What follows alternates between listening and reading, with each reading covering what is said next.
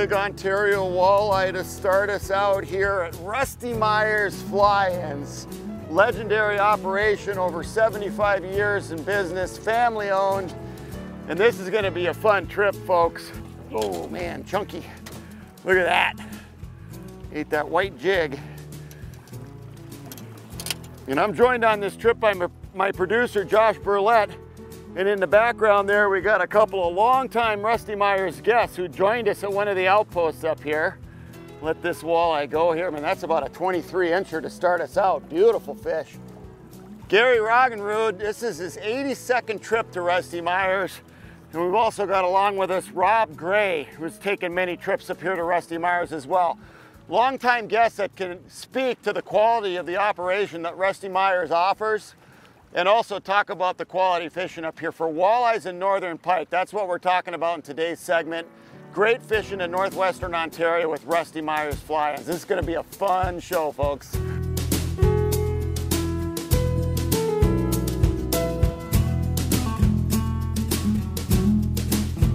We're gonna net some of these. Look at that chunk.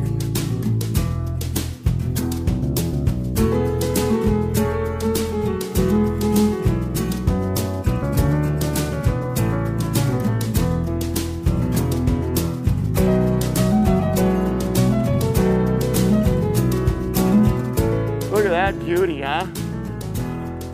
This is what coming up to Ontario is all about right here, catching them two at a time as the evening sun dips. We're having so much fun catching them. We're delaying getting our dinner going back at the cabin. Catching some nice walleyes this evening.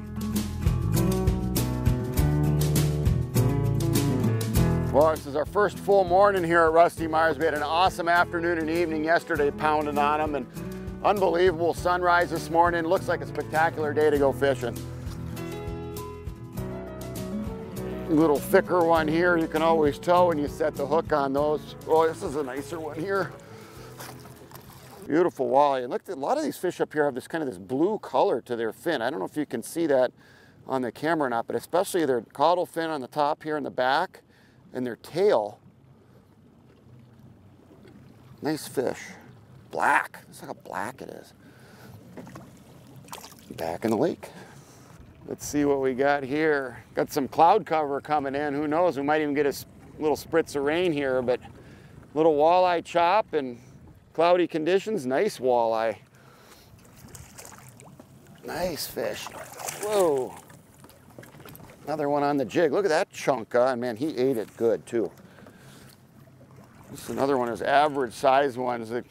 I got braid on this rod so I can swing him in, but that's one of those fish that's right on the border of what you want to net when they're 17, 18 inches like that. Another beautiful walleye from Rusty Meyer's. You know, talk about the boats that we're fishing out of. All 10 outposts have these 14-foot boats with 9.9 horse outboards on them. So most of these lakes are smaller. They're anywhere from about 1,500 up to 7,000 acres. So if you like more intimate settings, smaller lakes where you can tuck out of the wind, easy to fish, easy to learn during your outpost trip, there's a lot of options like that. They also have a couple of bigger lakes. We're on Wabakimi, which is about a 32-mile long lake, 16,000 acres.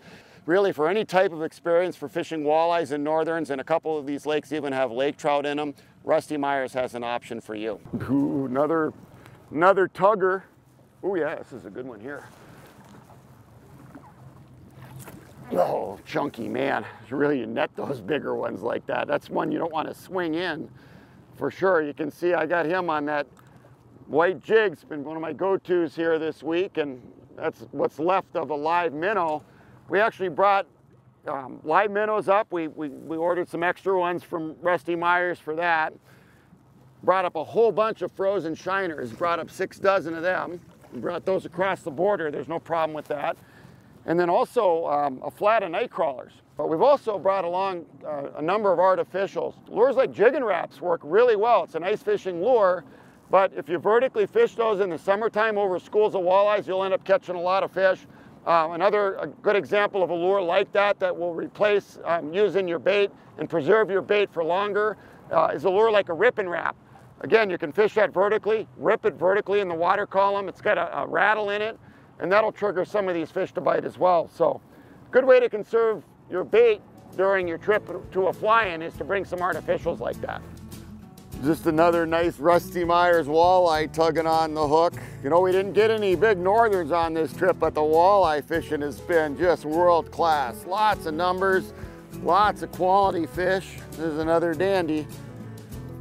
Popping the jig. Easy fishing, fun fishing, and unbelievable accommodations up here at Rusty Myers. If you love walleye fishing and you like fishing in Ontario and you want to go on a fly-in adventure, owe it to yourself to check out rustymyers.com. The website's got a full lineup of information about all the lakes up here, help you plan your trip, a what to bring list, the whole deal. I would like to thank Gary Roggerud, Rob Gray, producer Josh Burlett, and of course Angie Korzinski and the staff at Rusty Myers, including our pilot Mike, for taking care of us this week.